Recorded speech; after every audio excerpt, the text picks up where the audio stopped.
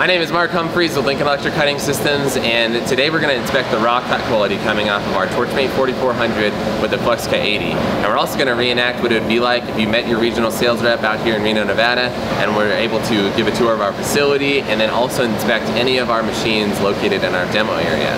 So we're going to load a job and cut it out, but you'd also be able to inspect the overall machine and how rigid it is, and how stout the build is, and then also our gear rack and pinion, which is located over here to the left.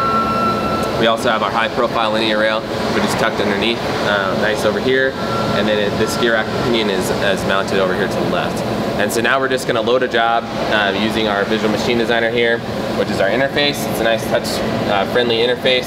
So we'll select our job and we'll go to the desktop. It's the rectangle with circular hole.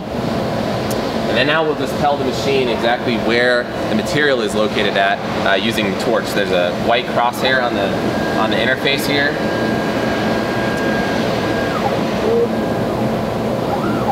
Now this is just the process of setting the program 0. So you want to use as minimal material as possible. You can also fine tune it.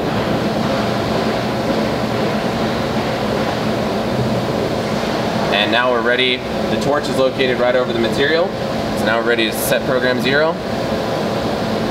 And all of our cutting parameters are already loaded from our FluxCut 80 manual. And they're already populated in the job setup menu, and sample voltage is on. So now we're just ready to load our job and run it.